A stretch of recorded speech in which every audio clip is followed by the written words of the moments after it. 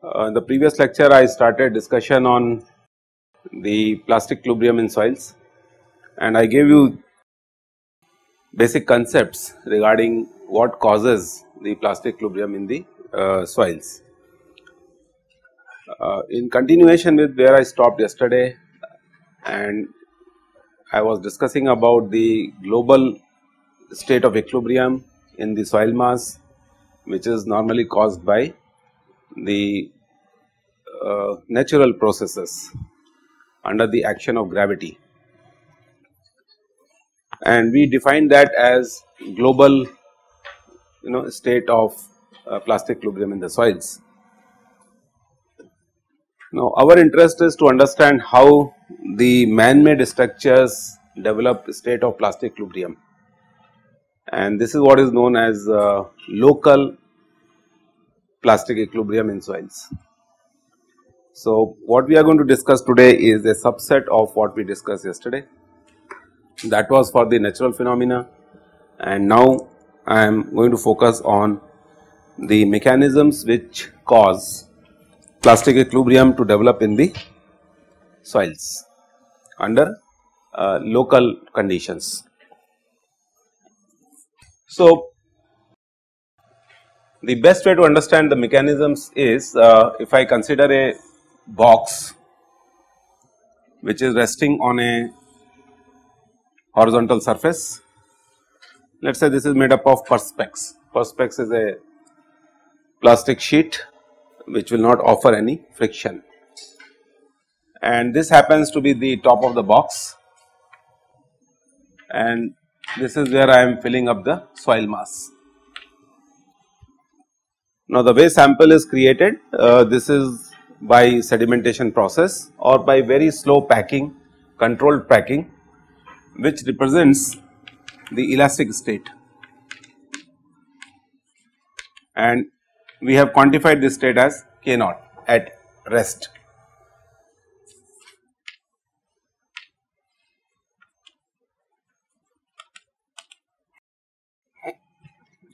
So the first mechanism in which the plastic equilibrium state might occur in the soil mass would be if this wall, which I define as, let us say, AB, slides out. Alright, this is what is known as sliding failure, very common type of a failure, where the wall AB would get slid to a finite distance, and under this situation what is going to happen, this much of strain is caused in the system, which I define as delta L. So this is the first mechanism. Now what has happened here is the wall has moved out of the backfill. So as we discussed in the previous lecture, this is going to be a situation which is termed as active earth pressure.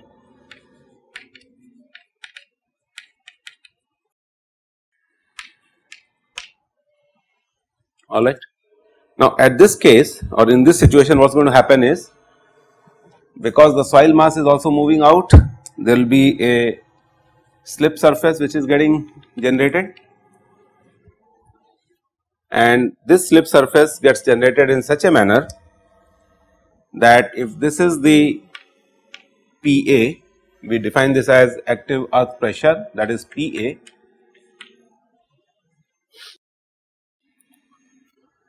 this angle is going to be 45 plus pi by 2. We have proven this. Alright. Now if you take an element somewhere inside the soil mass of the soil, and if I denote this as sigma V, sigma H, what has caused this type of a situation is that sigma V happens to be greater than sigma H. Alright. So this theory was given by a guy known as Rankine,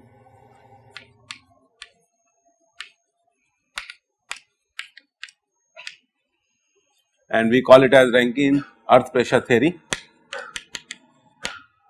This was in 1847, I think. long back, where what he assumed is that the shear force acting between the element and the hypothetical wall is 0. That means for a smooth surface. So, there is no shear force which is acting between the contact. Alright. There are few assumptions which this guy has made. He says that there is a relationship between sigma h and sigma v. Number 2, this is a homogeneous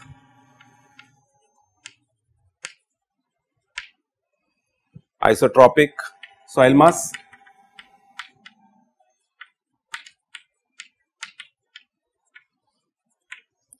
Number 3, this theory is valid for the frictional material, that is pure frictional material.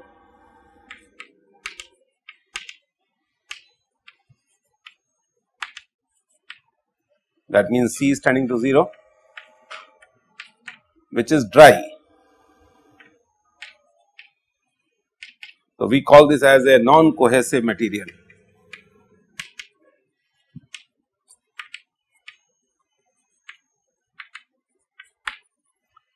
Another condition which he has put over here is that the wall is smooth,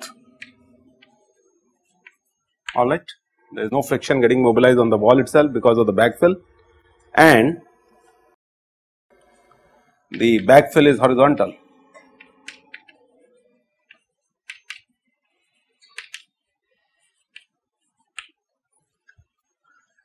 There could be a situation where the backfill could be inclined at an angle of, let us say, beta.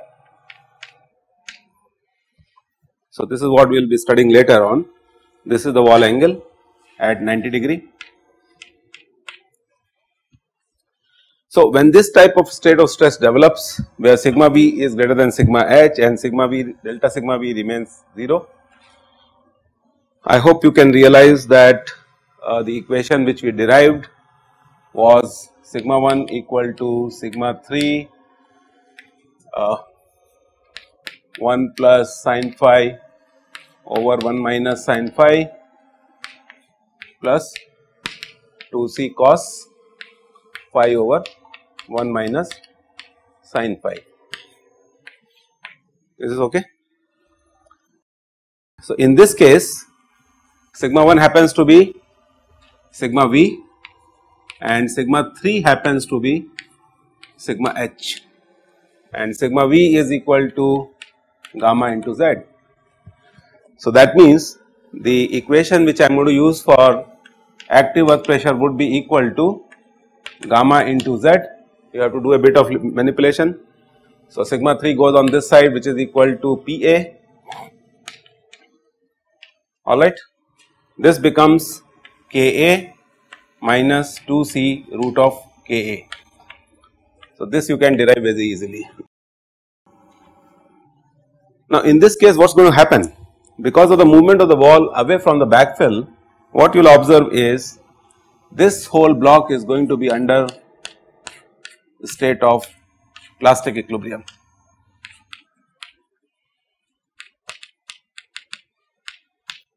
Alright. And we have yesterday talked about, by using the concepts of Mohr circle, we have shown P1 and P2 and how these slip surfaces are going to be inclined. So, under active condition you know that this is going to be 45 plus phi by 2, and this is the equation which I have derived. Now, one of the features of this system would be that there will be always a depression over here because of the movement of the soil mass. So, once the wall moves out, this soil mass being granular would have a tendency to flow out, there will be a depression, and what happens is that this material would like to get accumulated over here in this triangle, meaning thereby active earth pressures are always associated with depressions on the top.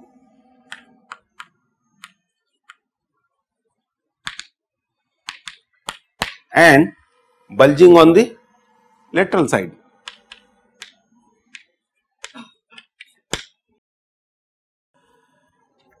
So, this is the first mechanism of the failure. Now, what I am assuming here is that there is no friction getting mobilized on surface AB, and the base is also free of friction, smooth surface. So, there is no friction coming into the picture. The principal stress condition remains maintained, because the moment friction gets associated with this, what you will observe in this case is, if the backfill had been inclined at an angle of beta, this element would have become like this, and then we would have a sigma V over here, sigma H over here, and a shear stress developing over here.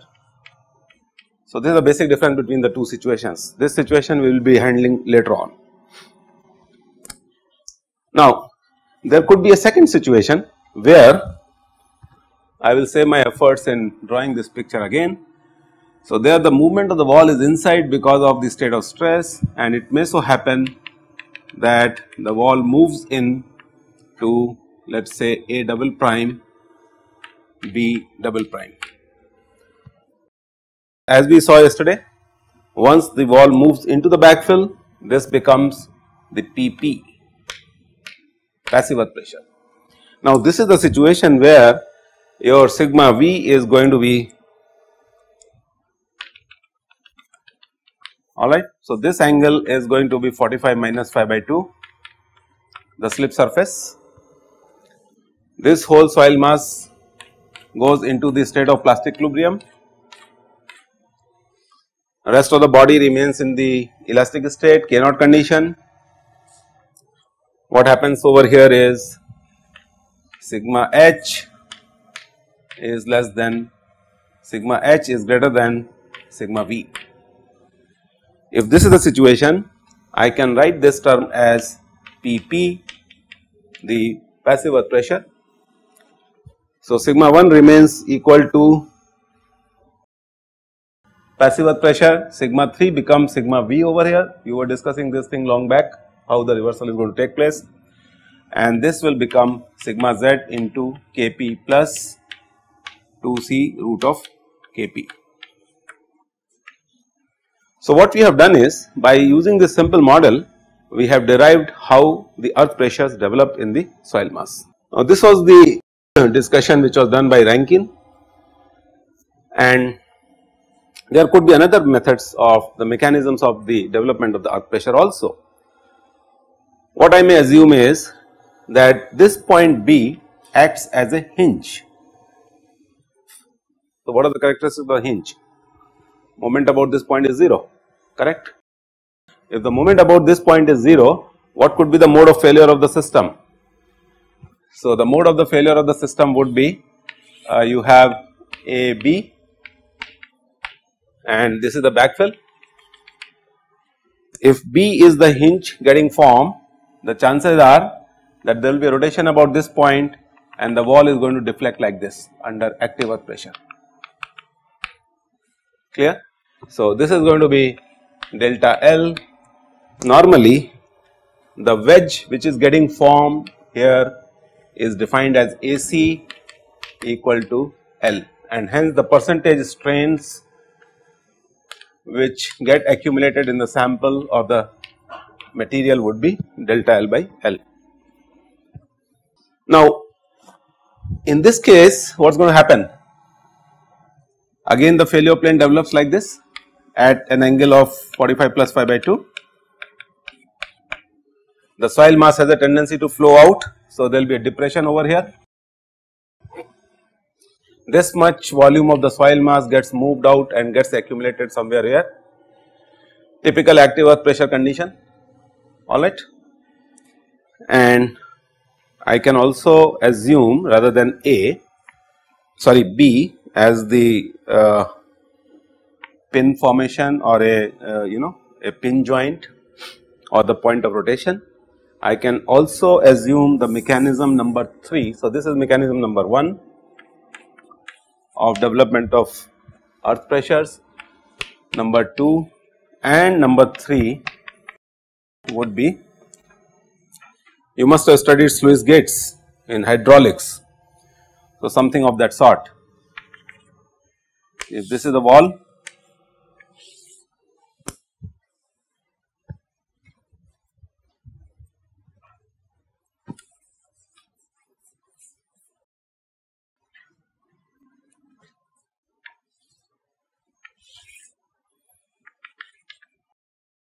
So, point A acts as a hinge, these are assumptions. So, if point A acts as a hinge under active earth pressure condition, what is going to happen? This is how the failure is going to take place. Wall is moving away from the backfill, there will be a depression like this of the material. So, this volume gets accumulated over here.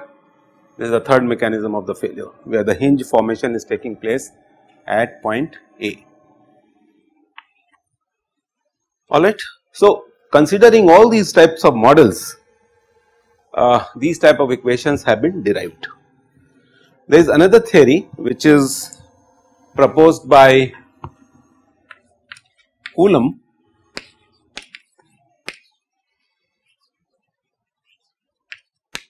and what we call this as the Coulomb's rigid block wedge theory.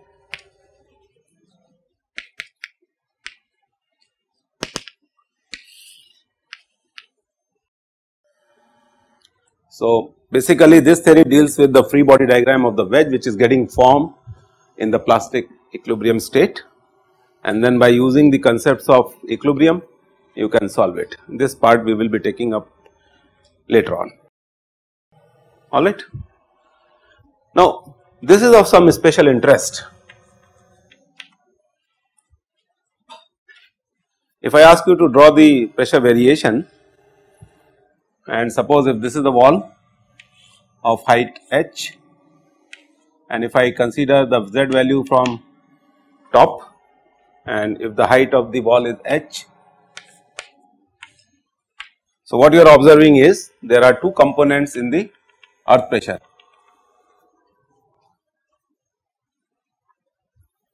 Alright. So, when z is equal to 0, what is the value of the earth pressure? Minus 2 C root Ka, correct.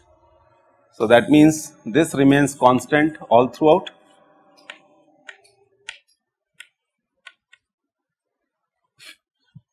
So, this becomes the surcharge because of the cohesion of the material.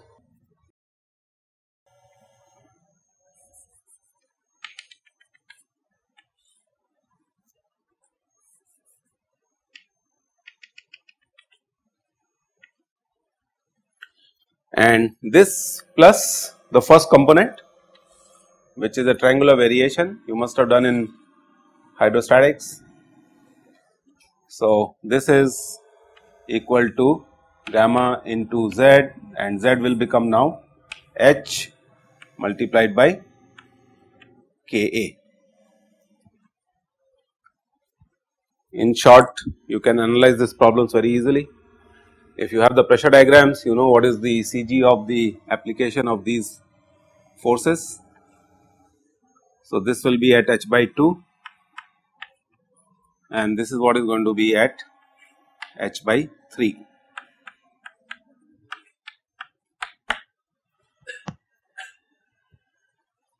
But normally we do not do it like this. So, what we are deciphering from this equation is that the total active earth pressure acting on the wall will have two components. If I club them together,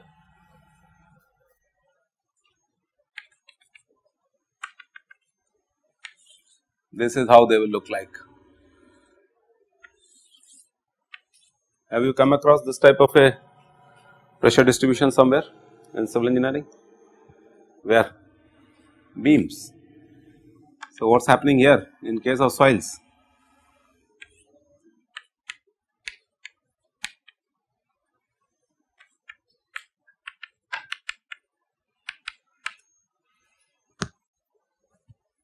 Because of the cohesion which is getting mobilized in the soil mass, there is a tendency for a tension crack to get developed. So, this is the Z naught value, which is defined as the depth of tension crack.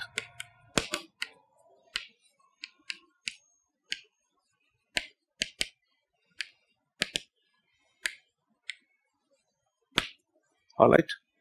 Any cohesive material, if it is compacted and left on its own, in the due course of time the active earth pressure develops, and during that what is going to happen? This much portion of the wall is going to get exposed to the atmosphere because of the development of the tensile stresses. Fine.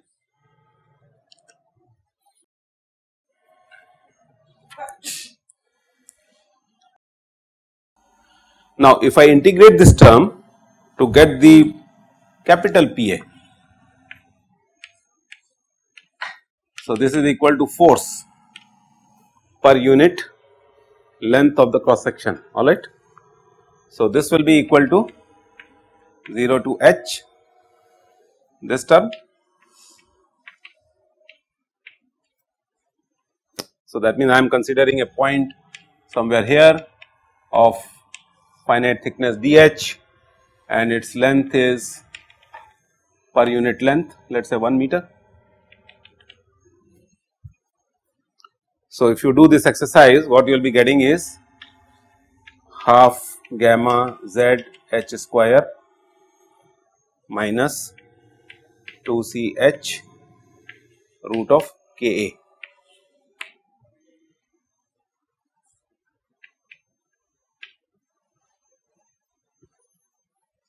Alright. So, there is something known as a unsupported depth of the cut.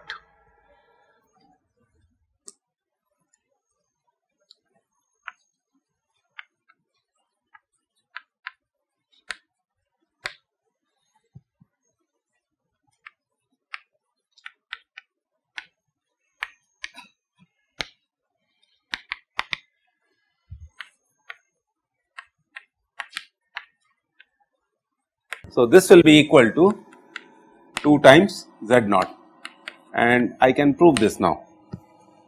So, if this is the total force which is acting on the system, I will try to find out when this becomes 0.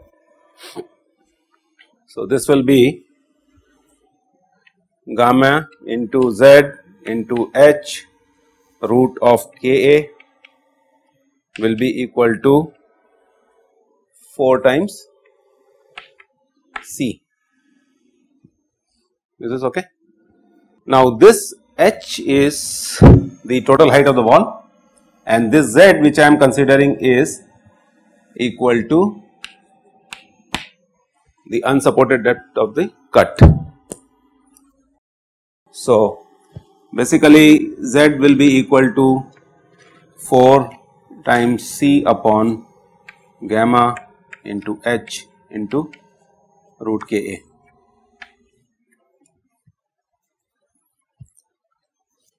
And hope you can realize that this value, if I substitute over here as z naught, and z naught is the point where the point pressure is 0. So, from this expression I can obtain gamma into z naught into Ka equal to 2C root of Ka, and hence z naught will be equal to 2C root of Ka upon gamma into Ka. Is alright?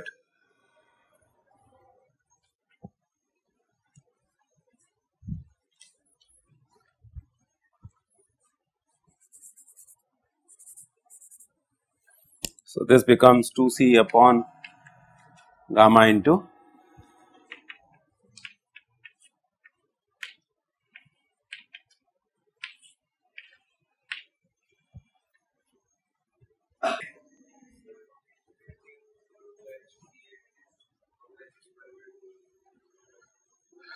this z actually will be what? So, this will be delta z sort of a thing. So, this is alright. Now, it is fine.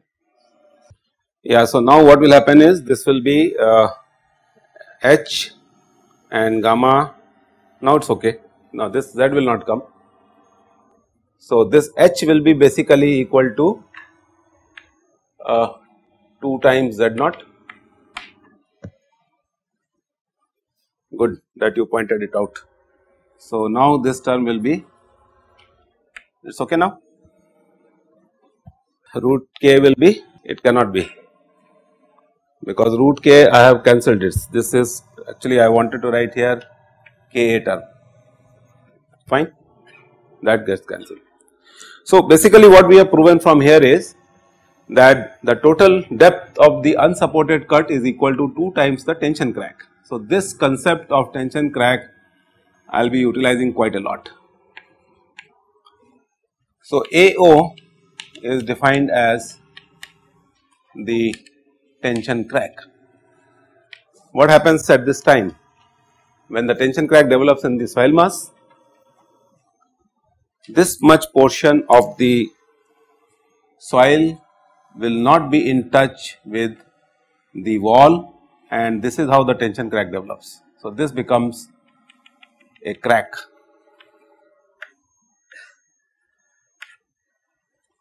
Fine.